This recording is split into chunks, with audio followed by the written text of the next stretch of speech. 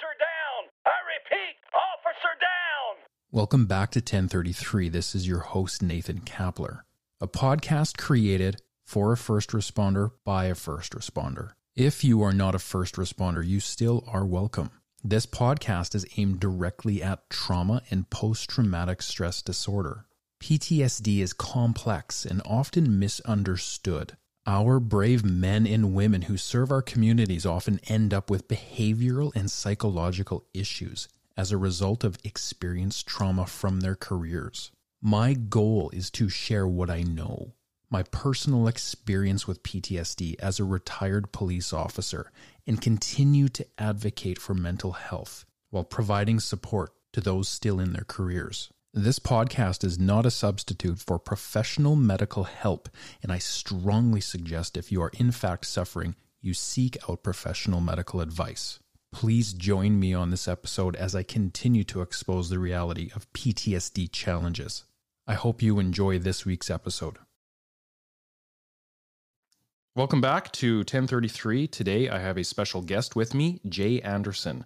Jay Anderson comes to us with over 20 years of RCMP experience. He is recently retired as of last year, and he has now catapulted his life into giving back to first responders. He has a social work master's education behind him, and he is geared towards taking what he's learned about post-traumatic stress and giving back to those that have served and helping the world become a better place. Jay, welcome to the show today. Thanks for having me. Yeah, it's an honor to finally drill you down. We have both been very elusive in our own lives, busy as it goes. So I think we've been scheduled to do this a few times, and now we're finally sitting down. So I'm a pretty excited guy to finally have your time and to just kind of get your experience and where everything went for you in your journey. So do you want to tell us a little bit about yourself, how your journey began, maybe pre-Mountie, kind of what you were doing, and then we'll jump into what life was like as a Mountie? Sure. So I started my career, or I guess my adult career, when I was in university. I was approached by a friend of mine who suggested that maybe I might be a good fit for a treatment center that he worked at. So I applied, and shortly thereafter got the job, and that was the start of my adult working life. And I kind of spent the next 6.5 years at a place called Marymount in Winnipeg. It was a residential treatment center for adolescent girls between the ages of 12 and 17. That was kind of my eye-opener to the helping profession, getting hands-on and kind of, in working with people that way. Did that for, like I said, 6.5 years, and then transitioned into working with another friend at a business that was set up for dealing with that same population of kids when they were in the, let's say, 19 to 21 year time frame, that were out of care, independently living, and now trying to move their life kind of forward even further, getting involved with employment. So my official title was employment counselor at that point. Did that for a number of years, and then decided once I got my degree, it was time to finally transition and do the regular social work thing and put my time in as a child protection worker. I worked two different parts of it. I did emergency after hours service. So when you think of social workers and child protection, the ones that go to the hospitals or homes and do the apprehensions in the late hours of the evening, that's what I did for, that position. But then during my daytime hours, I was an abuse investigator. So I solely investigated physical, sexual, and emotional abuse cases that were brought in to Winnipeg Child and Family Services. Do the initial investigation, kind of package it up and assign it to the proper resources from that point on. Then I got that big phone call that we all get at some point, and had an offer that I couldn't refuse at the time. So. And what was that beautiful phone call that you got? Well, I think if my memory serves me correctly, it went something like, Mr. Anderson, we have a position for you in Troop 28 of 2001 that will start on October 20th. Are you interested in attending depot? And that was it. The answer said yes. And my life quickly changed as I had about 2.5 weeks to get everything ready and prepared to venture off into a new world. Everything happens so fast. That phone call is pretty amazing, though. I know even from my own experience when I finally got that call, how proud I was. Now, did you have your sights set on becoming a Mountie? Yeah, it was actually, it's my childhood dream, believe it or not. It was one of those ones that I can honestly trace back to an exact moment. I was about 5 or 6 years old, living in Winnipeg, and I was over at my neighbor's house playing, and this police car showed up in front, and it was a different color than the Winnipeg City Police. It was the blue and white, the old blue and white with the gumball up top, and the crest was different. The guy got out, and it was the old brown uniform of the day, but still had that yellow stripe, which was completely different than Winnipeg City Police. So he came in to take a statement from my neighbor who was involved in an accident on the highway, and I was so kind of taken by this police officer when he came in. I actually ran home, like next door, changed into a suit, and came back to meet him. And he noticed that I came back wearing a suit as a small little 6-year-old, and he spent about 20 minutes talking to me, 15, 20 minutes, just answering questions, kind of showing me different things on his uniform, on his duty belt. And that was it. That captivated me. And at that point, I knew, like, at some point in my life, I'm going to be that guy. And then again, when I was, I think 12, we were visiting family in Regina, and we went and did the RCMP depot tour. And it was at the end, and we're sitting in the chapel. And I remember sitting beside my mom, and I looked at her and I said, one day you're going to be here for my graduation. And she said, well, if that's what happens, that's what happens. And then sure enough, fast forward another 16 years and they were there for my graduation. That's so cool. That's a really cool story, how it all came to be. That's awesome. So your journey now, obviously you're very proud to get that phone call, and your childhood dream now is finally coming together. You're off to depot now for your 20 years of service. We won't spend too much time on kind of where you were, sections and all that stuff, but you had told me that you started out in Manitoba in 2001. And what were some of the things that you started to see now shift within you now, from how you recognized who the person you were prior to your service, now going into serving your community, and some of the trauma you may have experienced? What were some of those shifts you started to see now? Well, I think right off the bat, like my first posting was in Shamattawa up in northern Manitoba. And it was my first set of calls, first day working, first set of calls. Went to a house for what was considered a drinking related call. We go into the house, and there's a baby in the crib with the sniff rag that was kind of thrown off on the corner of the crib. No parents around. And my first instinct at that point was, holy crap, we need to call the police, we need to call the police to help us, because this is going to be, have to apprehend this kid. And then I look down at my shoulders, and sure enough, I have the shoulder, badge that says, you're the cop now. So it was, first shift, first day, quick realization, I'm no longer in Kansas. I'm not a social worker anymore. My role is completely different. So that was kind of the genesis of kind of the change and realizing things are different. There is a very real transition too that happens. I know even in training, when we're there, we're doing our training and we're getting used to this idea of, we now are a police officer, we're trying to pretend to be one.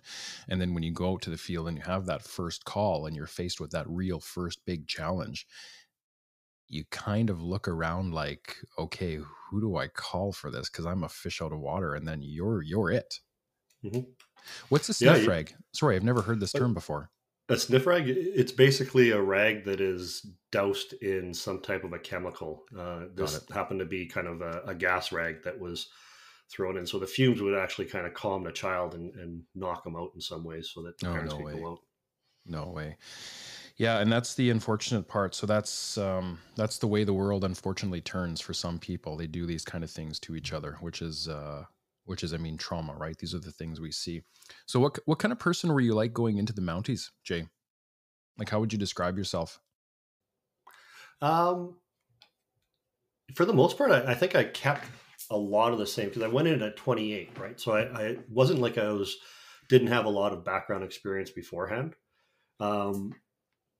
I had dealt with some pretty difficult situations work-wise before joining the Mounties, and my time in child protection, and even as a youth care worker. So there's lots of things that I was able to draw on.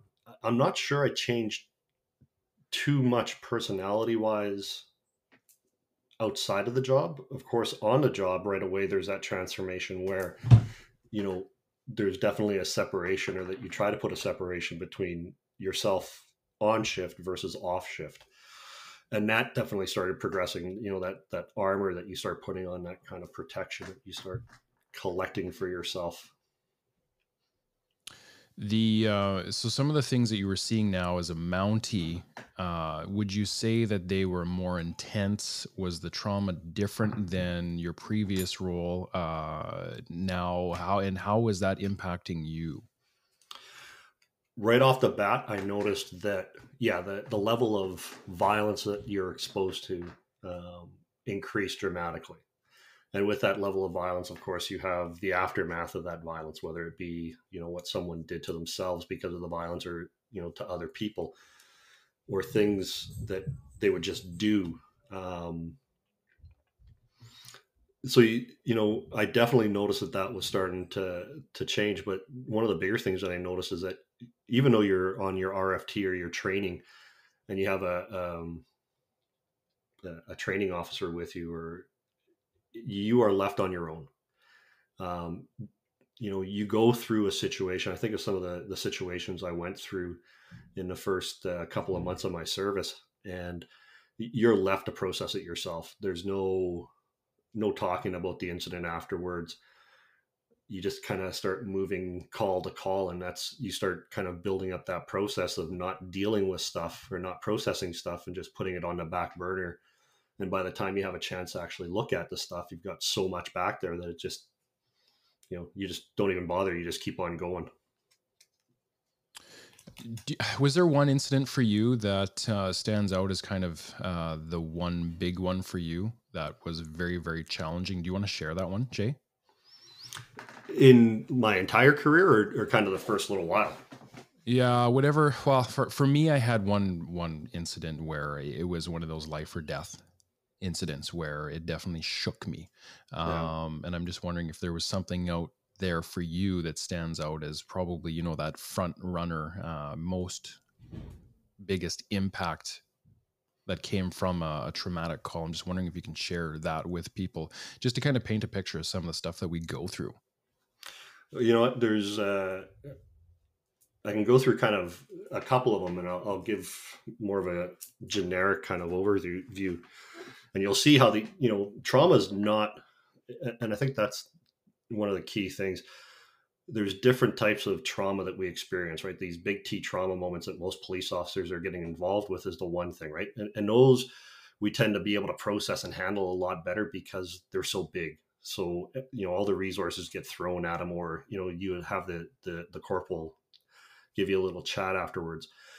But then there's also these little T traumas that just kept on happening. So, when I'm talking about the sniff rag and all those other kind of experiences, those are all those little T traumas that are just keeping on piling on to me through my career. But, I think in Shamattawa, it was 3.5 months, 2.5, 3 months of service. The Hayes River had just broken up, and we had someone that it's a dry reserve, and they make homebrew up on dry reserve. And we found out about this individual in the bush. We start going to try to find him to seize the moonshine he made. And instead of kind of giving up his pail of moonshine, he jumped into the river with it. And the Hayes River was just breaking up from the winter at this point. So there's ice flows going down. And I remember watching him because he's holding onto one of it's those big yellow kind of McDonald's thermos drink things. And he's bobbing down the river, and eventually, because it's so cold, he let that go, and you just see him kind of going. And the Hayes River is completely messed up depth wise, because it can go from 2 feet to 20 feet, and then back up to 3 feet in a matter of a 10-foot span almost. So he started losing it, and you could see him kind of fading out. So I actually dove into the river to go and grab him, and just before I grabbed him, I got hit by ice myself and knocked down under. Got back up, grabbed him, pulled him to shore. So, go through that, and the response to that at the end of it was, go back to the trailer, get cleaned up, put on clean clothes. We got more calls to do. So, the mindset comes in right away that, just keep on going. So there's that one. But then, as you continue on your service, you start kind of getting into these situations over and over again. I look at,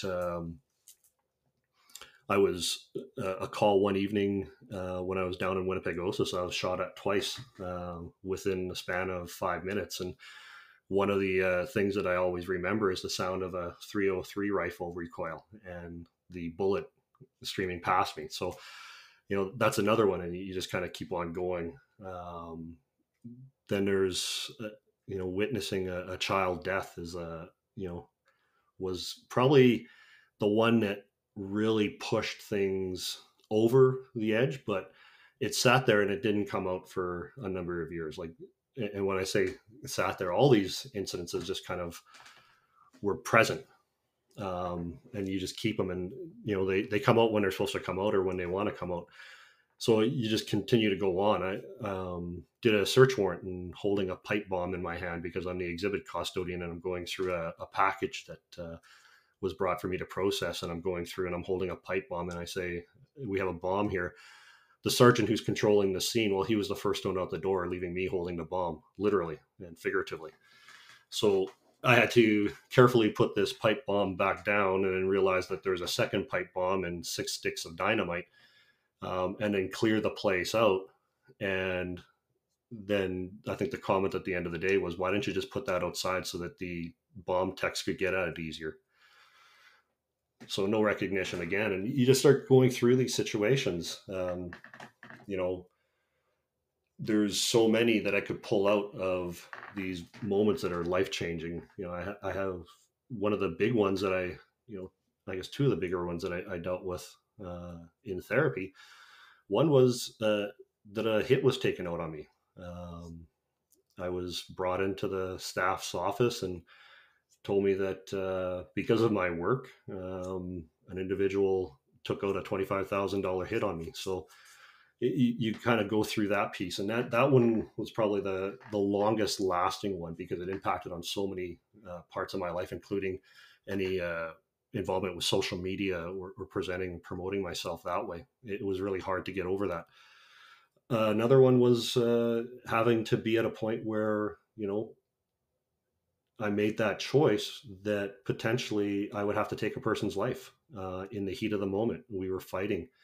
And I remember kind of going through that whole process of realizing and reconciling it for myself that it's one of those moments where it's either this other person or myself. And, I was going to go home at the end of the day because that was a promise I made. So for me to pinpoint one exact thing, I know the one that brought all my PTSD out, and we'll go into that in a little bit more detail because I think it's a good message for people to realize that this doesn't unfold itself in a natural way. The incident doesn't happen, and then 72 hours later you realize, oh, I think I'm being affected by the stress, and then you seek out help. The progress of this stuff isn't that way, and there's a lesson to be learned in that. The processing of it is one thing, making sure that you're settled with it is the other.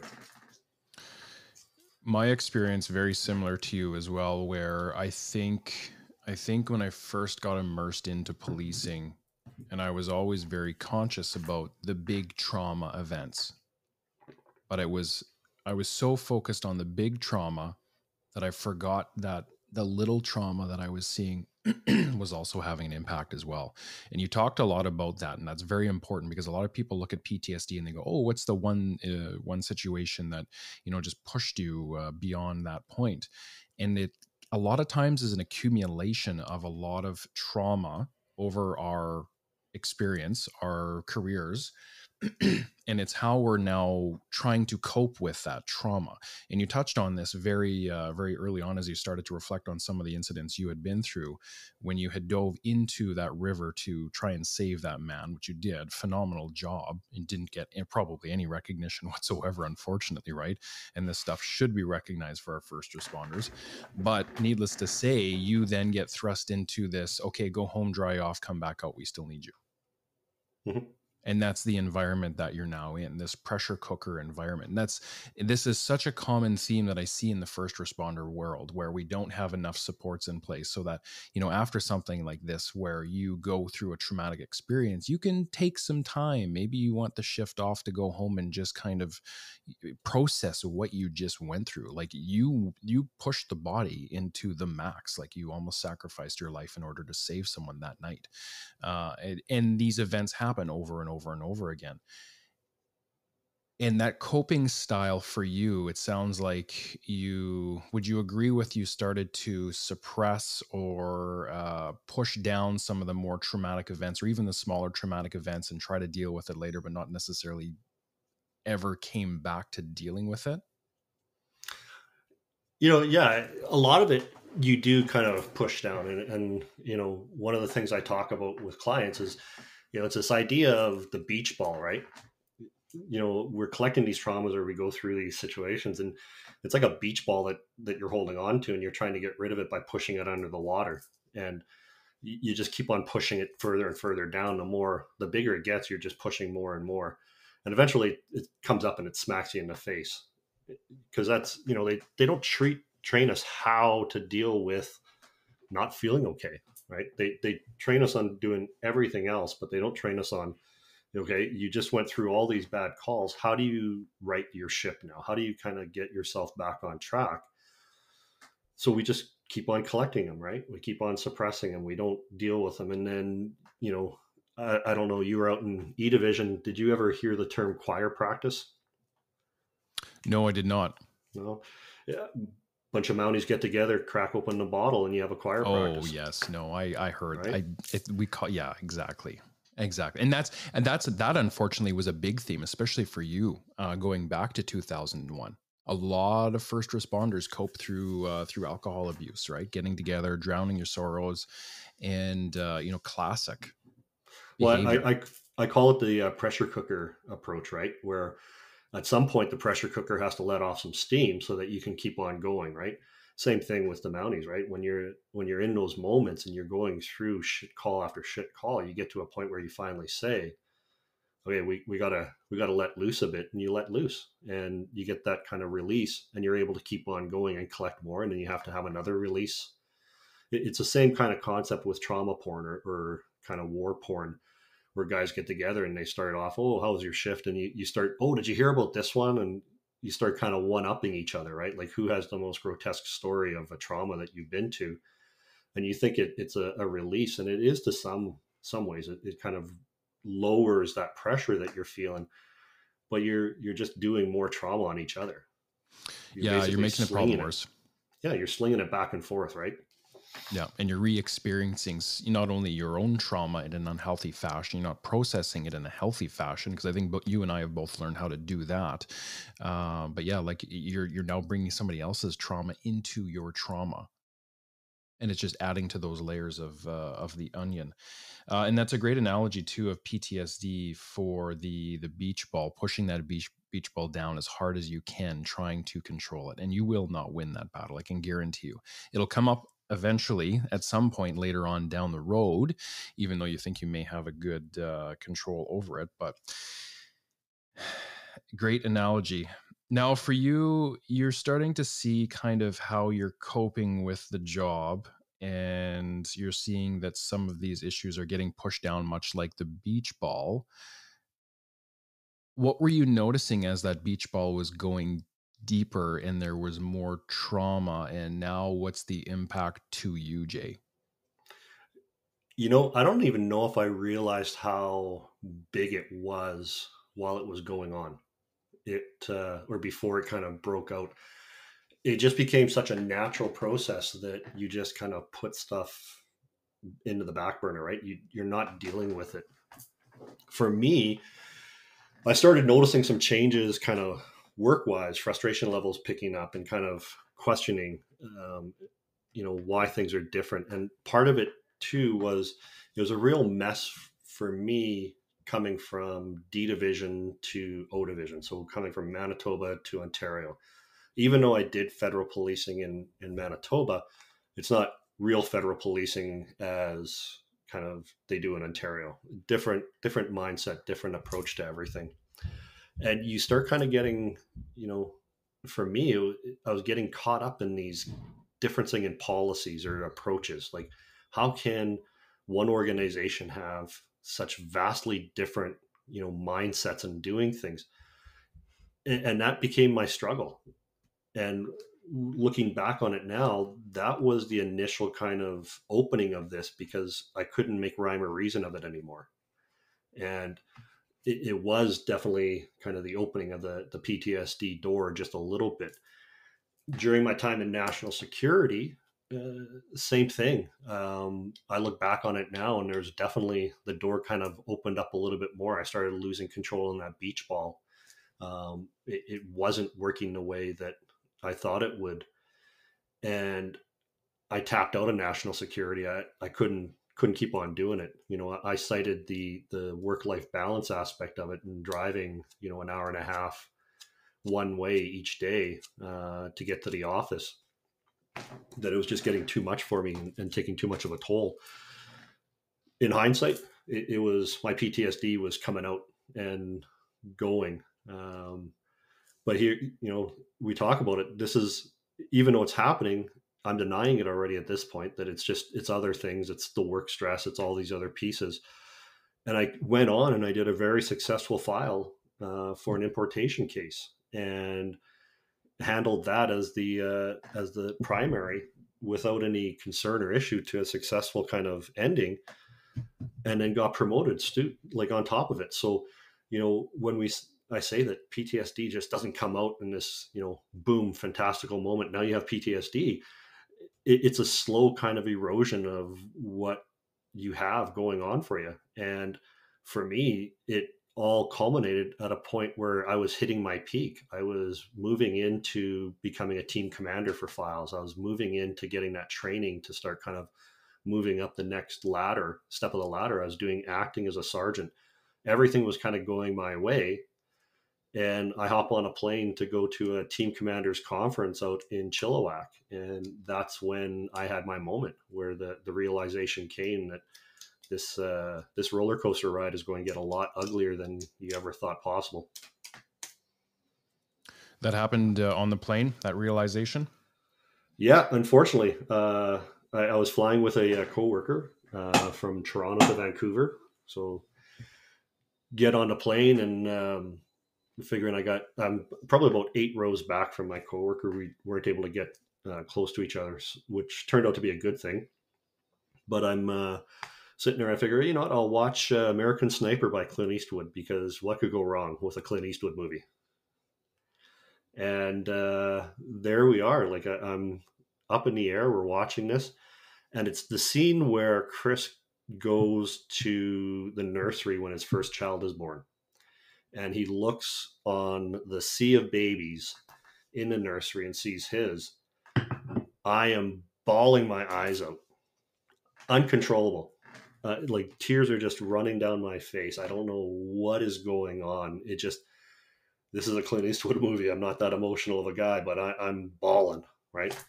So I'm get myself composed, get my eyes cleaned up, and, continue watching the movie, because, that Mountie mentality, right? Carry on, just keep on going. So keep on watching the movie. It must just be something, maybe a bad sleep or whatever. And another scene with a nursery or a newborn child, and I'm a mess again. And I don't know what's going on. At that point, I am emotionally deregulated to the max. Just as a second kind of incident is happening, the pilot's coming on saying, yeah, we're about a half hour outside of Vancouver. So, it's this quick kind of trying to get myself composed, get off the plane with my coworker, and we end up having the hour-long drive out to Chilliwack from Vancouver, even stopped for lunch. went and said, let's just check into our rooms, get together for supper. So I had maybe 3 hours to myself where I was just kind of laying there, kind of letting my mind wander what's going on. Went for supper, the whole bit. Went to the conference the next day and sat amongst, a room full of 150 team commanders from, BC, Ontario, in between as well. And never let on to anybody what was going on, but I was a mess. I had no rhyme or reason to what I was doing. Things just didn't make sense at that point. That night, ended up going back into Vancouver because I had a hotel before we flew out the next morning. And I was at the hotel in Richmond and I couldn't sleep. I couldn't be alone, couldn't be in my room. I was wandering the streets of Richmond until about 3 o'clock in the morning, which I found out isn't the smartest thing to do, but it kept me out of my room, kept me, in amongst kind of the public, right? Finally, basically crashed and burned that night. I was just exhausted. Woke up in the morning and it was like an epiphany. It was, it came to me. This is the baby.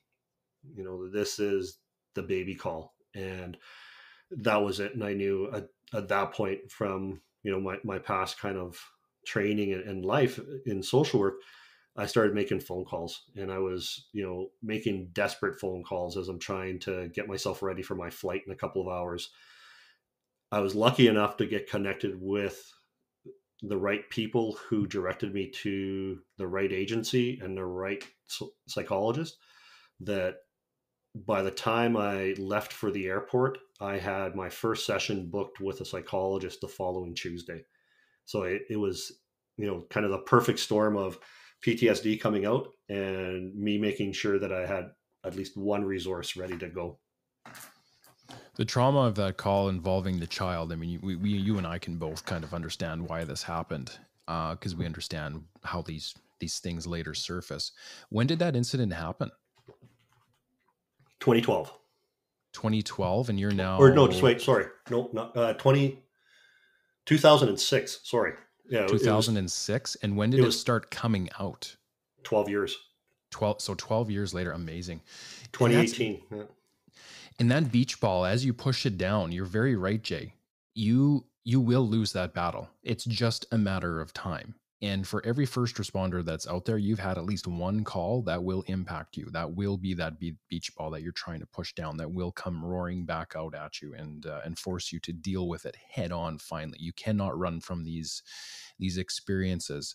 So did you have anyone you were working with as far as a psychologist up till that point? Nope, not at all. I had nobody that I was working with, nobody that I was talking to. Didn't have a need for it, right? It was just kind of the normal work stresses that you're going through. You don't think of anything. But at that point, it was, like I said, I made, I think it was 3 phone calls that were able to get me put in touch with the psychologist that I ended up having for the next 3 years. And she was a game changer for me in so many ways. And, when you think of your journey with PTSD, it's so important to find those right players for yourself as soon as you can, because they will make the difference. And she did in my case for sure. But that was just the start of it. And then as we started kind of unwrapping or kind of peeling back the onion, you realize just how much you're carrying and how much was there. The unfortunate thing that I saw, because I almost consider myself to be a later generation to you. I joined in 2007. And for my generation that came in and the generations that are now going into the Mounties, I've seen a very big shift in how we approach the career. I think a lot of people now are accepting that you are going to see some very difficult things, and you should start talking about this and putting your team together very early on, and not doing it the way you've done it, right? Where all of a sudden now you're into your 15 plus years of policing and you have this massive beach ball that it's going to take you years to be able to safely even let that come to the surface with a psychologist. And that's the unfortunate part too about that older generation, is there wasn't really any talk or support about, okay, go out and start assembling that care team, outside of work, so that you can start to deal with some of the things that you're experiencing while at work. At the same time, Jay, were you struggling at home at all? Like, because I know a lot of people, they reference to, like, when they were at work, they were okay, they could control everything, but it was when they usually were at home where they struggled the most, right, in their own environment.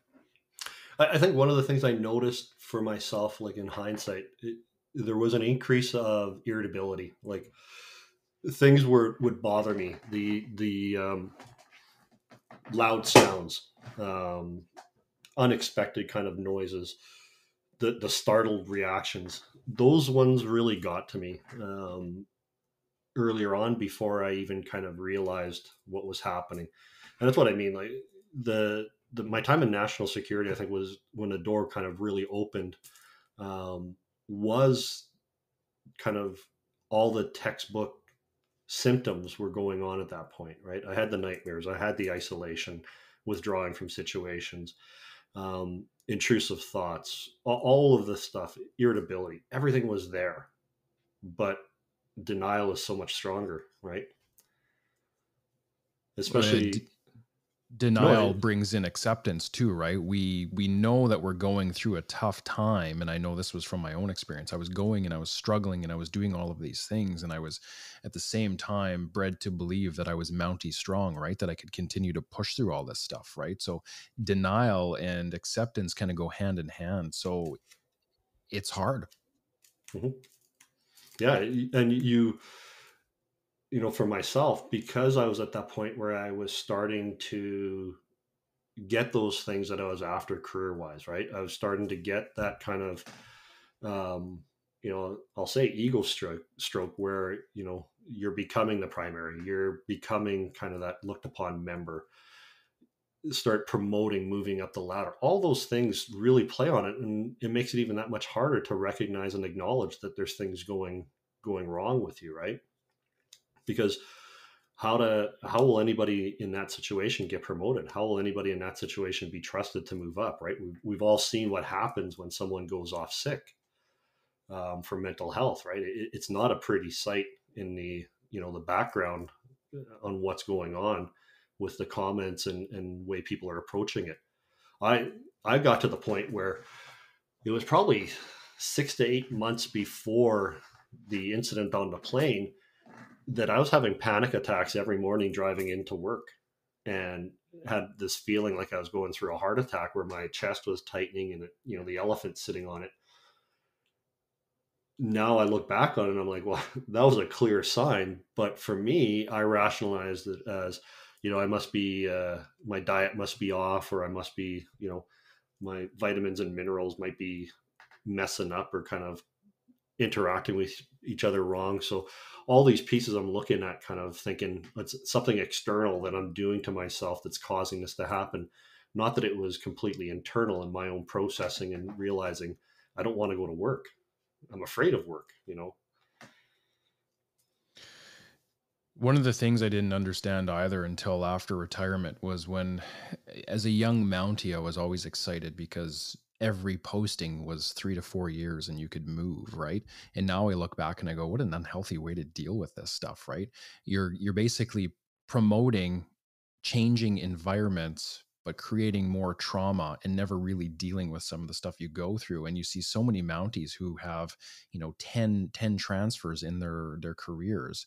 And instead of dealing with their stuff, they just keep looking for the next opportunity to transfer out, right? So we all hit those points where now we're becoming irritable, and we've maybe got the panic attacks, and maybe there's some substance abuse going on at the same time. And all of the PTSD symptoms are there. And instead of actually acknowledging that we're dealing with PTSD, we go, I just need a transfer. I just need a change of environment. I'll go somewhere else. It'll get better. Denial is a powerful thing, and that's what that is. I'd rather change my physical location and have to sit down and talk about myself. And that, yeah. And yeah, I mean, it's not something you realize until you retire, where you go, okay, hold on. The Mounties actually, they're very aware as to the issues that happen with their people. And it's almost like the system is designed to keep the environment changing around you so that hopefully you can be able to have the longevity built into your career. Now, how this needs to be done needs to shift. Absolutely. We need to support our people a lot better. We need to change the way things are done. But for you, before we dive too deep into kind of now where you're at with getting help officially, you said there was one incident you wanted to talk about that might lend into you now dealing with PTSD. Did we cover that already, Jay? Yeah, it was just the fact that, my PTSD came out from an incident 12 years after the fact. Yes. So it's not, that misconception that's there, and it's with members, it's with the general public, is that when you encounter a traumatic experience, you're going to have the impact of it right away. In some cases, yes, that does happen, depending on the nature of it.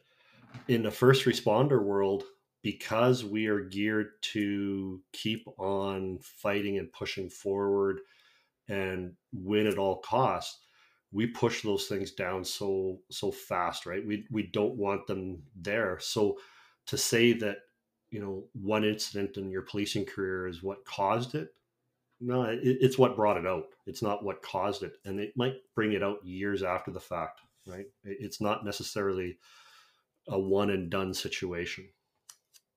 But there are those cases where it is. Like, I'm not going to deny that, because, you think of the traumatic shootings, those type of one incident situations that can have a lasting impact and an immediate impact as well. Absolutely. You're totally true. It's a death by 1,000 cuts with a lot of big trauma built into it. And eventually your day will come where you just have to face the piper, so to speak. Now that you're facing this realization that the plane ride and the scenes of the child in that movie have pushed you towards, okay, there's something here. There's a very real trigger here, and everything is starting to come out. What was your experience like now that you're reaching out and finally sitting down and getting the help and putting this together, and you're slowly starting to look at, okay, how do I not deny anymore, but move to what is this? How do we fix this? I think there was two things that I did after that kind of breakout moment with my PTSD. Is one, I called my wife from the airport in BC, Vancouver. I called her and told her that I'm coming home, and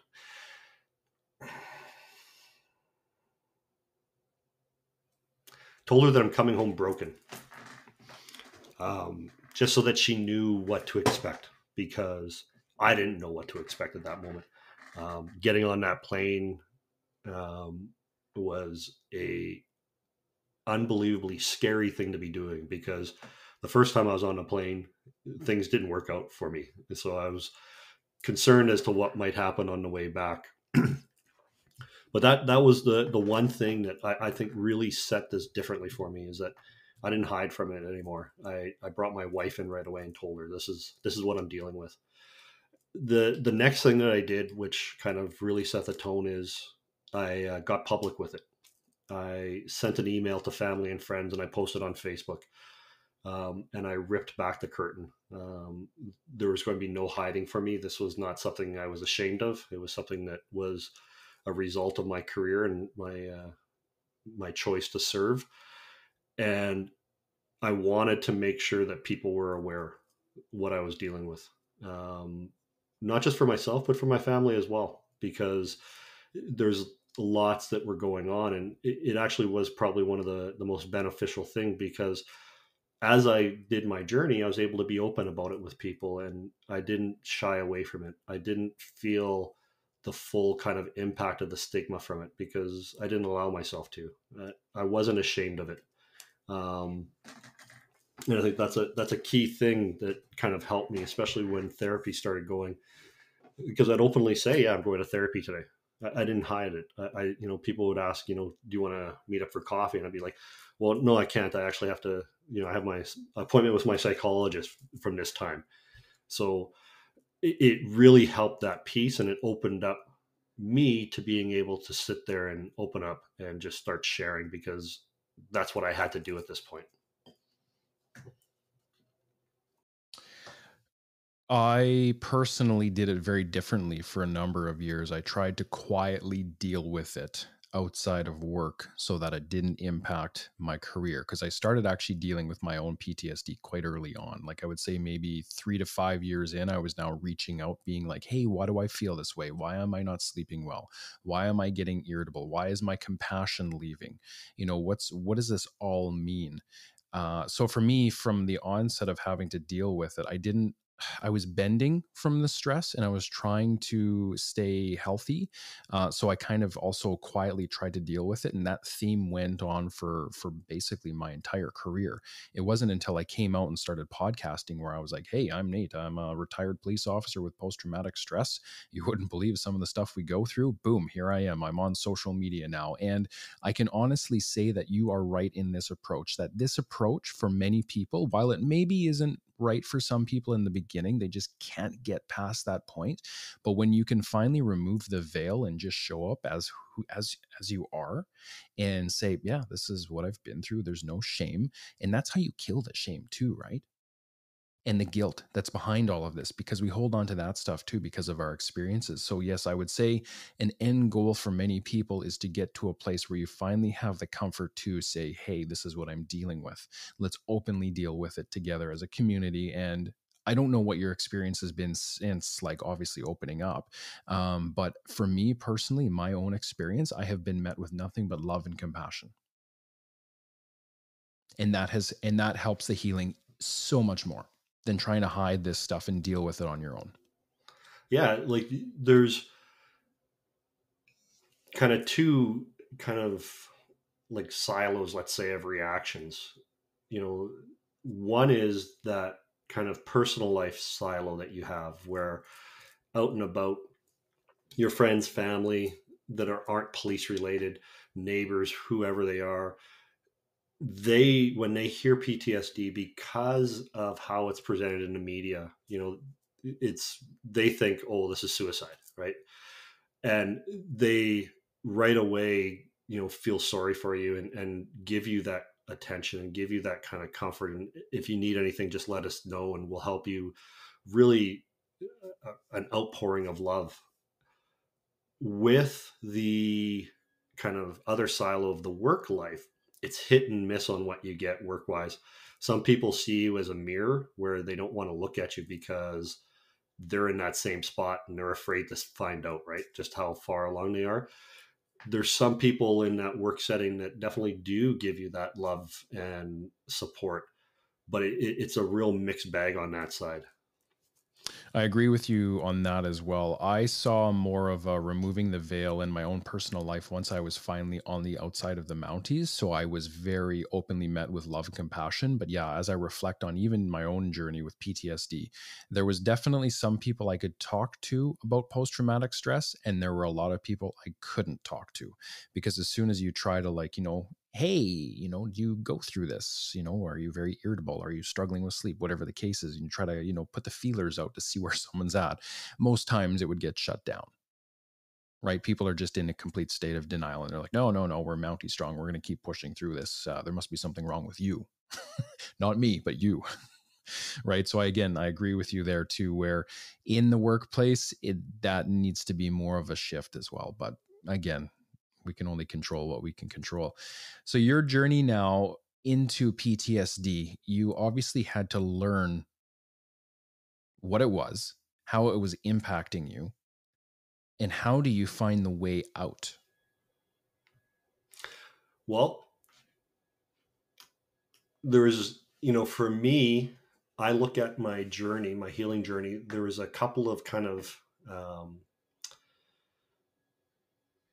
I don't want to say benchmarks, but there was a couple of kind of events that happened that really set the tone for me kind of in my recovery. The first one was normalization that what I experienced was messed up, right? And that simply was me doing a trauma narrative, sitting, talking in detail about this baby death and the interpretation, everything that was going on. Like, just as well as I do, the worst and the best part about PTSD is that you have a graphic memory of whatever trauma it is that you are thinking about in that moment. So I was able to bring in all these details, everything that was going on. I'm bawling my eyes out during this session, and everything became normal and kind of okay for me when I looked over and my psychologist was bawling her eyes out too. It just made me feel that, okay, this is okay. This is messed up. This just makes sense why I'm feeling this way. So that was the first kind of part of my journey where, and it also was trusting for the first time again, being able to say what was on my mind and what I was experiencing without fear that I was going to be ridiculed or put down or, stigmatized for not being able to handle myself. It was very, very much that kind of unconditional acceptance at that point that, that's messed up. You're messed up because of it. We're going to work together. I'm here for you. Trust me. I'm not going to lead you astray. Let's get this going. So that was the first kind of part about it. And that really opened up the rest of therapy for me, of starting to kind of being able to open up to everything else. And as you start kind of unpackaging that onion, you start finding out just how many layers there are, more than you maybe even expected. And that was a big one. The next one that really kind of helped me move forward was I was able to get into a residential program. It was a 6-day experiential programming. And that program helped me normalize things even further because it introduced me into the peer world. And it was important because I hit my bottom there in realizing how big my traumas were, how much I had collected, because I was sitting in a room with other first responders and military personnel, and they would tell a story of their trauma and I could match it. Something, similar. And we're talking about Afghan vets that were telling stories about stuff. And from my policing career, there was examples that would match some of the stuff that they had experienced. And I remember at the end of it, I'm sitting there and I'm just sobbing. Like I realize I'm a crier apparently, but I'm just bawling my eyes out after everybody that they're sharing. And the executive director of the program asked me, what's the matter? And I just said, I just realized how fucked up I am. And that was, almost a year into therapy where I really hit this kind of point where, yeah, you collected a lot more than you think you ever did. And it was a turning point, or kind of that benchmark, because at that point I started kind of really opening up to how much was there and the impact of it and where it was taking me away from the person I wanted to be and how I was handling it. The last one was that peer support piece. I got very involved in peer support after that program. And that was a game changer for me because I started to see how that connection can, really make a difference for a lot of people. Because we go into this kind of journey with PTSD thinking that we're an island unto ourselves and that nobody else knows what we're dealing with. Well, when you're sitting across from a group of peers and they're all saying the exact same thing, you start realizing really quickly you're not alone. There's other people that are dealing with this. And that helped immensely. For me, I think that is really one of the things that kept on propelling this idea of acceptance of kind of my situation. And it was also played off of by my psychologist because, she understood that aspect of it, of the struggle that we put ourselves into. And it really did change how, the last year and a half of my therapy went, because the focus changed. I began kind of looking at things not as why did this happen or, the negativity of it. I was looking at, okay, this happened. What can I learn from it? What is this teaching me? What do I have to know about myself from this? And I got to the point in in the peer support world, at the end of it, we always did gratitude. And we would talk, what are you grateful for?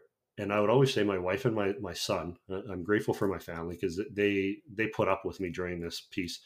But then I also really started saying this, and I believe it full heartedly. And to this day, it's one of the things that I'm grateful for, and that's my PTSD. It's you and I had this chat before, so you're not kind of shocked by this, but it really is. That became kind of something that I started treasuring, is that I was grateful for my PTSD, because not PTSD in general. It's the crappiest thing in the world for people to have to experience, because it's, the uninvited party guest that will never leave.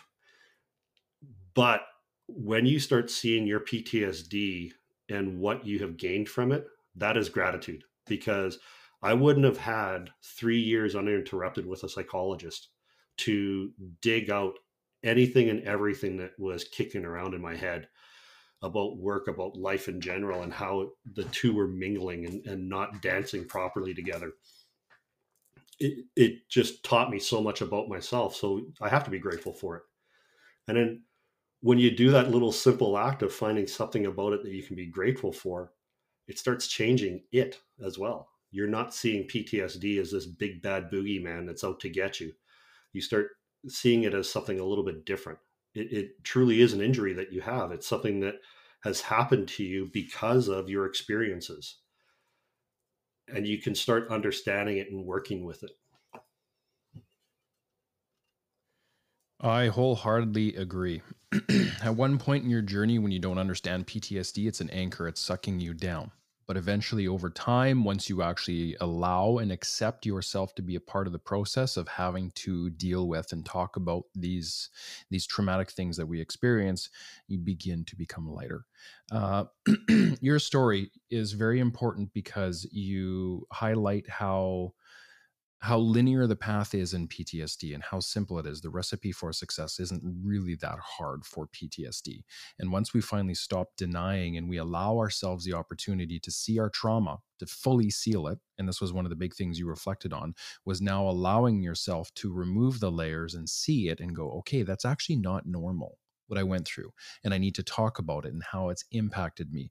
And now you add in this layer of group therapy, and you're now sitting down with other people that you can trust and you can connect with, and you can say, hey, let's connect over this so that I'm not alone. Because again, if you don't do that, it's a very socially isolating issue that you have to face. PTSD will drive you to a point where you remove people from your support system because you feel like you're alone and that you're the only one going through this. Like you even referenced walking around in Richmond until 3 a.m, not wanting to be alone and just wandering and looking for connection and not being able to find anyone. And that's that's how brutal of a space this can be at times. Now, again, with the right support systems in place, you can navigate through PTSD and understand it and learn it and start connecting with people again and bringing back the positive emotions and all these beautiful things that are going to help combat or at least process the PTSD, what makes up the PTSD, and gain so many gifts back. And the beautiful thing too I love about your story is the fact that you've been able to now shift from PTSD being an anchor and recognizing that it's actually something that can, if you challenge your perspective in time when you begin to heal in it, you can see that inner strength and that courage in the bravery it takes to be able to step out in front of, even now in a podcast, and just say, hey, here is my story. Here is what I went through. Here are some of the challenges that I had going on at the time and how I recognized that I was falling apart. And I had to call my wife on that phone or on that plane ride coming home and say, what you're getting when I come home is a broken individual. I need to put myself back together. And these kind of stories is exactly how we get to the other side of PTSD, where we can now look back on it and have that post-traumatic growth. So I couldn't be more proud of you, Jay, for being open and vulnerable to sharing your story, not only here, but just in your life so that you can gain your health back. I see so many people, and I'm sure you do too, there are some people who never get to that post-traumatic growth phase. Mm-hmm. It's people talk about post-traumatic growth, and it's almost like it's an enigma, right? Like, what is it? How, what is it going to be? What's the experience like? Thinking that they're going to become like, some Zen master floating when they hit this growth piece. But really, break it down to its simplest. Growth with PTSD is being able to do something that you weren't able to do because of your suffering and enjoy it, right? Whether that is spending time with your child, whether that is being able to go out in public, whether that is being able to sit, do a podcast, whatever it is, that piece is growth. Anytime you change and you challenge yourself, even if you have those difficult thoughts, feelings, and emotions that are showing up, that you're still going to go ahead and do it because it's important to you, that is growth. And one of the big parts about it is first recognizing and ending the denial. Like, we've talked about it before as well, you and I, back and forth. The biggest thing for a lot of first responders with PTSD is this idea that I have to fight it, right? Like, I'm going to fight this disease. I'm going to fight this situation. I'm going to give you an analogy that is going to show how wrong that approach is. Okay. PTSD is an injury. It is an injury that is suffered in our brains, right? You can, if you query PET scan PTSD, you will see a vivid image of two brains, one that's a normal functioning brain and one that's a PTSD brain. They do not look the same anymore, right? If you could, with what you're seeing in that PTSD brain, you would wrap it up with a Band-Aid and give it some crutches to move around, right? It's an injury. There's no doubt about it. How that injury manifests, we can get to in a second. So here's the analogy. You're working, you step in a hole, you break your ankle. You're not going to get up and keep on walking on it and pretend that everything's all right. You're not going to be the knight who says knee, right? Oh, it's just a flesh wound, I can keep on going. No, that broken ankle is going to take you down, right? It's going to stop you. And you're going to go to the hospital. You're going to get x-rayed. You're going to get at least some type of mobilization done on it, more than likely a walk, like a cast, maybe surgery, depending on it. And then you're going to be in crutches. And you're going to be hobbling around doing all those pieces on crutches. And then you're maybe going to transfer to a walking boot. You're going to start physiotherapy. You're going to start working through some of this stuff. You haven't fought any part of that. You've accepted, I broke my ankle. I've got to get surgery. I got to do this. I got to use crutches. I got to have a cast. I got to go to physio. I got to learn how to walk again slowly. Then I can maybe start jogging lightly on a treadmill at the physio. And then I can start running outside on my own and then doing uneven ground. We don't fight any of that. We don't deny that we're injured. Why the hell are we doing it with PTSD, which is exactly the same type of injury, but to our brain? Takes a lot to change the way we've been doing it for years. We thought that this was the way that we should be doing it. And only until you go through this or you have the education behind you. But yeah, I have to absolutely agree. There is no fighting in PTSD. If you want to call it fighting, go ahead. But you literally have to do what you just said. You have to fully accept and throw yourself into, the arms of others and trust the people that are around you, your support system, to say, okay, this is what you need to do next to work on all of these different symptoms that you're experiencing. Now, for you, you've done just that. You retired. And I want to talk quickly about that, kind of how that all came to be with your journey into dealing with PTSD and when you knew your time was done.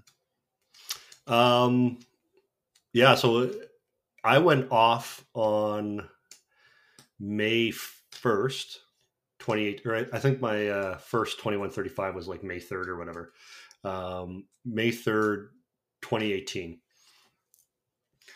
I went back to work to try a return to work in February of 2019. And I made it to August 2nd of 2019, at which point I went off again for the last time.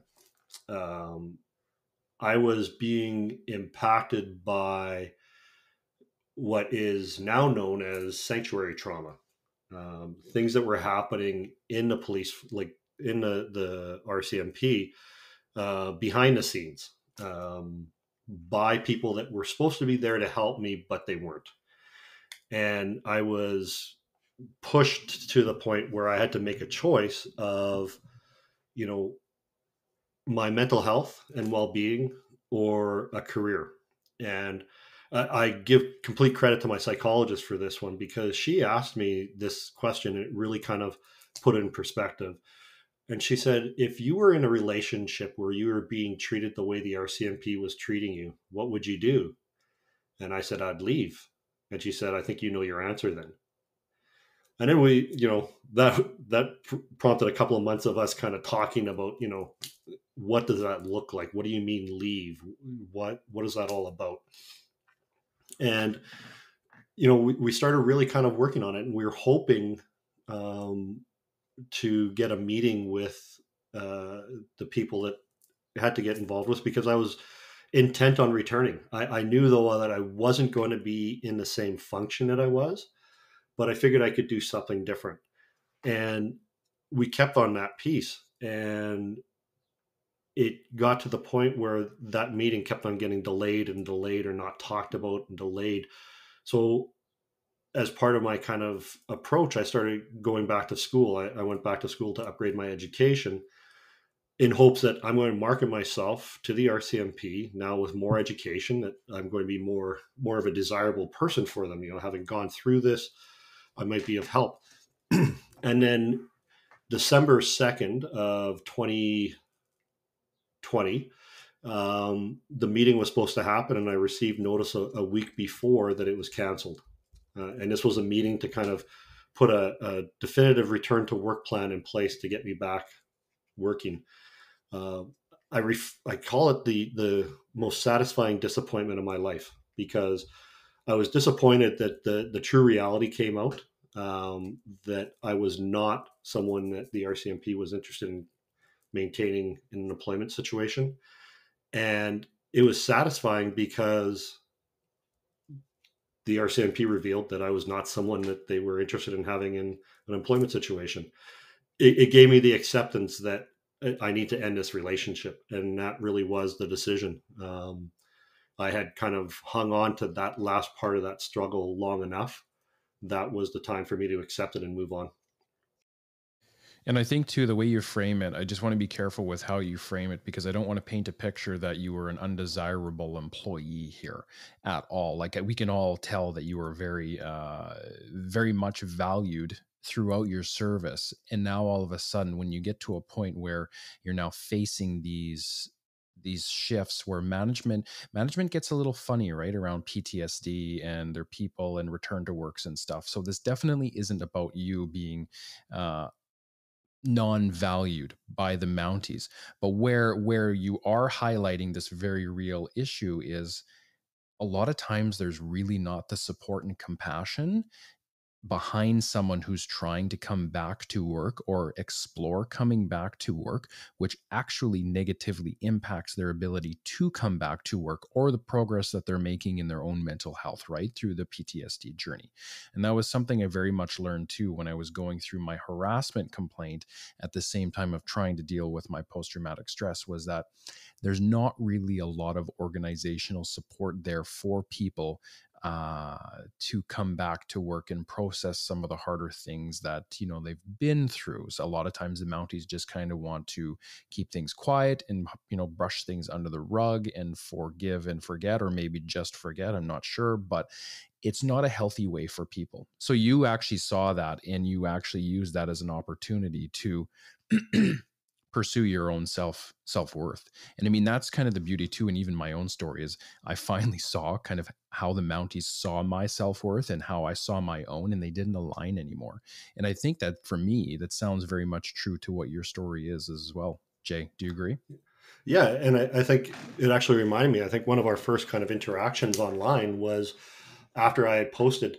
So I graduated with my master's from Laurier, and part of that is, I had made the decision to be leaving the RCMP at that point. I'm changing careers. I'm looking at doing something different.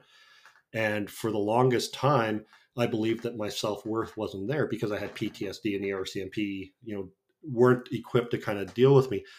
But then I posted a letter that I received where I was, awarded the Medal of Academic Excellence for my marks. I was an A+ student in grad studies. And I think that was one of our first kind of back and forth online after that, where that was a moment for the first time in 20 years, externally, someone said, "You're good. You've got a very strong self-worth, and you've just shown it with your studies." And that no, and that's a game changer, because you start seeing things differently, and that's where you start realizing how much we take on to try to keep this persona of being a Mountie, or being in law enforcement, when it's damaging. Yeah, the self-limiting beliefs, all that stuff that comes in over time, right? It's very much there. And I think too, a lot of times people will stay longer in their service because they tell themselves this narrative, oh, I don't have skills, I don't have transferable attributes, whatever the case is. I'm not going to be able to find a job elsewhere. I have no self-worth, no self-value, so I can't just leave. So I got to stay in this environment and eventually stay sick or continue to get worse.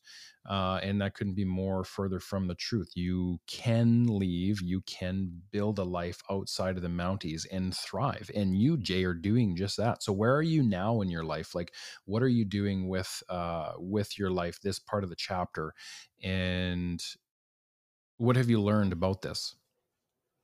Well, so I started as a social worker in February of 2021. So before I retired, I was able to get the exemption for dual employment. So I started working as a therapist, working with people, and then got to the point where I knew that, I wanted to kind of take this further. So I opened up my own practice, and now it's a partnership with two other therapists. But, I saw my first independent client, July 8th of 2021, and started from there. And now we have our own brick and mortar location, definitely kind of a combination of clients that I'm seeing. It's been a nice progression, and a kind of a nice transition into something that is filling my bucket on a daily basis. I've told people in conversation, my worst day as a therapist so far has been better than my best day as a police officer. You just it's a different world, and when you are living kind of your values and living who you want to be on a daily basis, helping people, it changes your life. It changes your perspective on things. It concretized everything that I started learning about myself and PTSD in that journey. Now I'm seeing kind of where it's taken me, and I love it. When one of the things I love about your story too is we've talked over, the months leading up to this point, you highlight how you've naturally kind of just fallen into a place now, which is your passion. Like you finally found your passion in life, which is helping others and giving them the tools that they need in your own journey. And what a powerful position too, even for you, for having had gone through all of this and now being able to sit down with someone and say, I've been there. What a beautiful way to lend back and give that helping hand. So for you, like what do you notice now in your seat as a therapist, more or less? Can I call you a therapist? Yeah, sure. I've been called Perfect. worse. Perfect. What do you see now when you tell your clients, or can you tell your clients, hey, I've been there, I've been in your shoes? Well, I make no bones about it. I don't hide it. I tell clients right up front, I'm a lived experience therapist, and they kind of get this kind of look. What do you mean by lived experience therapist? And I follow up by saying, at one point in my life, I lived in the client's chair, and that, as you can tell, is probably from my 20 years in policing that put me in that position for dealing with it. And I am open in that experience has helped me be a therapist, because it made me understand which approaches I like to use, what modalities make the most sense for me, how I can use my own experiences and bring in examples from those to help kind of explain something that's going on for a person. And how do you find that's received by the client? For the most part, it helps with us connecting, because I'm human. I'm not some expert. I'm not going to be able to solve the problems, but what I can do is I can help you understand why you're having a problem with this and give you some ideas on things that you can do. Some of them might have worked for me, but give you ideas on things that you can do to move forward with this. It goes back to like, it really, the whole approach that I've taken as a therapist really talks about and speaks to this idea of recognizing when you're in a struggle, right? Whatever that thought, feeling, or emotion is that has come up and has captivated your attention and has taken you away from the things that are important to you, that's a struggle. The sooner you recognize those struggles and accept that I can't do anything about this one because it's outside of my control, or maybe I should try something different to do this. Once you get to that point, you've got it made. You can start really moving forward and changing how you're seeing things. But the longer you stay in that struggle, and with PTSD, it's so much, so dangerous that if you stay in that struggle for so long, it starts eroding more and more of you, and it starts chipping away even more of what you had, and that self-worth just becomes less and less and less, and it's vicious. As long as you're struggling, it's vicious. As soon as you stop struggling with your PTSD and recognize it, that you're injured and you got to get help and give yourself that time to rest and recuperate and recover, it's the game changer. Yeah, I totally agree with you on that as well. One of the most brilliant things I ever heard while falling victim to the YouTube rabbit hole was, I think it was Jordan Peterson said this: when you go through these struggles, mental health, PTSD, whatever the case is, it eventually will ruin you. It'll wash away all of the good that you possess, all of the good personalities, the behavioral patterns, all of that stuff, and it'll bring out the worst in you. Now, you have actually challenged yourself to do the complete opposite of that. And one of the things we talked about in the very beginning before we hit record for this episode was one of the things that you hold close to your heart, and you've touched on this a little bit through this podcast, was the acceptance piece and the denial and the control. And I think too, even for myself, as I reflect on my own journey, when things weren't well for me, I was not accepting of where I was and willing to remove the denial. And I was still trying to control everything. What have you learned, Jay, from all of this now, from the seat that you're in now, about acceptance and control and the balance of that? When we get caught up in trying to control things, that's your struggle, right? When, I don't want someone to see me cry. What do? We start struggling with it, right? I don't want to have this feeling of sadness, so I'm going to try to push it away. I don't want to be angry, so I try to push it away. Oh, there's happiness. I'm going to hold on to that. Well, fuck, where did it go? Right? That's what, when we're talking about acceptance, and maybe it's a good point to make clear, is that we're not talking about, that everything you just accept it, right? That you just kind of agree to accept stuff just for the sake of accepting it, so that you don't have to, struggle with it. When you accept stuff, you accept that I'm going to have this emotion and it's okay, right? And you notice how I didn't say this bad emotion, because we put that label on this stuff, right? We say that anger is bad, or that sadness is bad, happiness is good. We put this label on it, and that becomes our struggle, because I don't want to have this bad emotion of anger show up. Well, why are you getting angry? What is it? That's acceptance of, okay, anger is here. Now I've got two things I can do with it. I can either get caught up in it and all the thoughts that are associated with it, which are usually pretty negative slanted, right? Our minds are great that way. It's a reason giving machine. If you want to have a reason why you're angry, do a little Google search in your brain, reasons why I'm angry. Well, 50,000 hits right away show up of, here's why you should be angry. and they go from any time when you were 3 years of age to the present day. Most of them are completely wonky because you got the, misconceptions going on, or you read the perceptions wrong, or they're out of context. Acceptance is saying, hey, you know what? Okay, anger is here. Why is it here? What is it here to teach me? What am I here to learn from it? Why did I get angry in the first place? And that's acceptance. That's saying I'm going to have difficult thoughts, feelings, and emotions showing up throughout the day. I can accept that because just like a cloud in the sky, they're going to go past. Clouds never stay in one spot unless you're in BC, during the rainy season. But for the most part, you have, these emotions that will come and go. Accept that they're coming and going. Don't try to hold on to one or push them away. That's the struggle right away.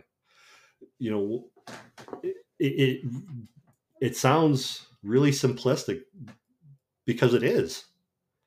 We get into this idea that the idea of we got to fight. And I told you before, and I've told others, that's the indoctrination process of policing or being a first responder. They're taking someone who, yesterday was on the street as Joe Blow and getting them to a point where they're going in and dealing with all these situations. Part of it is the hardening and the toughening up and kind of pushing your emotions to the back so that you're stoic in those moments. And there's this misconception of being stoic. Being stoic doesn't mean that you take on all this stuff and you aren't human. When you read about stoicism and what it was talked about, it was acceptance. It was understanding what you're facing and making a choice to either allow it to control you or you take control by saying, I'm going to move forward. One of the most beautiful things I ever learned about my anger, and that was something that I struggled with when I was at rock bottom, was that my anger caused an issue with my behaviors in the beginning. And then I had to challenge myself of, why does my anger cause me issues? Where is it coming from? What is it actually trying to teach me? And something you also touched on that's very, very powerful is the childhood trauma. Most of us actually have this and still deny that as well. It wasn't until I finally saw my childhood trauma and was able to realize why my perspective was the way it was that would lead me to getting angry in certain situations, right? Because you also talked about that, right? Misconstruing the facts of things that are happening in front of you. And our brains are the most powerful things in our bodies, but at the same time, it's this little hard drive that's always recording, and it's always trying to, tell you or nudge you. Okay, this was, not a very good situation for you. Let's try to remember this, and maybe we'll call on anger to help defeat this the next time. And your anger, once you get to a place of, starting to heal or healing in PTSD, you can see where your anger comes from, and you can now challenge it. And it's not that you're removing it at that point, but you're actually starting to go, okay, why do I have anger? What do I need to do to accept what's happening here so that my anger doesn't surface again?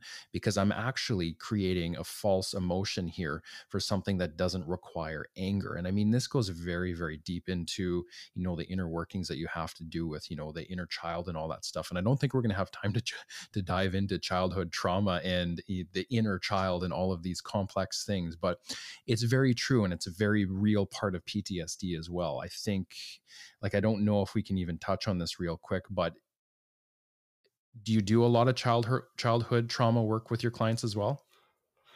Well, one of the things that I present, because I talk about trauma and I talk about little t traumas, and the way I phrase traumas is I use the analogy of a backpack. And as we go through life, we start picking up these little pebbles and stones of various sizing, right? And that's the different types of traumas that we have. We keep on loading them up into our backpack, and we have that backpacks from the time we were born until the time we die. So anything that happens, in our life, we're putting these little stones in this backpack, and it's eventually getting too heavy to carry. And that's when we start kind of losing some of them, and we, kind of go to therapy for the first time, let's say, or start processing it. Dr. Bruce Perry is one of the foremost experts in childhood traumas. And he has a very wide definition of trauma. Basically, that is anything that happens to a child that causes an unwanted reaction or response, right? So when you think about that's the child that was learning how to ride a bike and fell off the bike, and instead of getting nurturing, gets yelled at because they scraped the bike. That's a trauma. And if people say, well, I don't have trauma from my childhood, yeah, you do. That happened to you, that's a trauma. If you played sports and you're ever told in a game or practice that you're not good enough to be on the team, that's a trauma. Those are those things that we're collecting, and they will mess you up if you aren't dealing with them, right? Those are the ones that you're holding on to eventually that are going to be the catalyst for problems down the road. Especially when you're looking at PTSD, those are some of those things that governed why we stayed in the fight so long, because we wanted that recognition. We wanted that brotherhood or that kind of family approach to being in the first responder world. It was filling so many parts of our lives that maybe weren't met before. When that starts eroding, that's why it's so difficult. That's why the denial is there. That's why the struggle is there, because we don't want to let go of it, because we think it's actually doing us good when in fact it's doing us bad. I agree. To the point where you've stumped me on that one. You know what? And we see that so often with so many past partners, right? People that just continue to drive forward and 30, 40 years into service. Like, you've given so much of yourself and you are so far gone that it's going to take you years to come back, to find that healthy side of you again. Jay, you've been an absolute honor to have on this podcast. An absolute honor. I can't think of anyone that has come through so much adversity in their life and has gotten to a point now where you're a professional, you're retired, and you're in a different space, but you're helping people put their lives back together.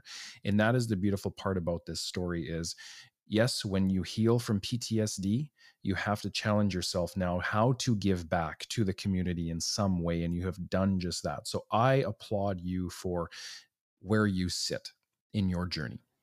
I thank you for that. One of the things that I wanted to touch on before we end, and that is a mutual friend of ours said, a topic that she would have or wanted to kind of throw out there was taking a step back. Is there anything that looks different to you now, or that you can see more clearly? And that was the question that was posed to me. And when I think about it, it seems like it's a huge question to try to answer. And I answered it really quick with one word, and I'm going to give you that one word. And it's, anything that looks different to you now, or that you can see more clearly. And that's living. My life, my day-to-day life is completely different than how it was before my PTSD, even before my policing career. It's more aligned with who I was beforehand. It's changed. I don't see the negativity anymore the same way. I don't see the struggles the same way. Just life is so much better. I think for even myself, I chased trying to get back to who I was before being a police officer for many, many years. And I'm sure that's something that you see even in your practice. But I think for me, having to recognize that I will never be that person ever again, but the person that I am now, I too have to agree with you. I am more happily rooted in this person because I've learned so much about myself over this journey of PTSD and making the hard work happen daily to getting back to finding, why some of the things I was experiencing or the struggle looked the way it did had finally given me my gift, my freedom from a lot of different things that I was previously struggling with. And I have to absolutely agree with you is that you can now live your life, truly enjoy it, lead it with intention and purpose and feel it and find your rhythm and have your boundaries and all of these beautiful things that we all deserve. There's, for me, it's been a year for my retirement, and there's times that I don't remember being a police officer. It's beautiful when that happens. Absolutely. You just kind of have gone, like for me, I've gone from that point of identifying as a police officer to I'm a therapist. I you know, and it's hard to realize that it's only been a year because it feels like I've been away from policing for a lot longer than that, because it's just been a natural progression into just living. You are leading a deeper, more enriched life, and the people around you are there for you 100%. I know the people that are around you because I have a few of those people that are around me now as well. And this is how you continue to lead such a healthy life. You build a team of people that are around you that truly care about you. They have the community, the connection, all those beautiful things. Jay, thank you for today so much. It was a true honor to have you on. Thank you, my friend. We will talk again probably. Thank you for joining us on Season 2. If you are a first responder with an incredible story into post-traumatic stress, please reach out and connect with myself. Season 2 is based on your story. And if you want to step up to the plate and share your story with the world, I would be more than honored to help you do that. Thank you for your continued support with this project, and thank you for tuning in today.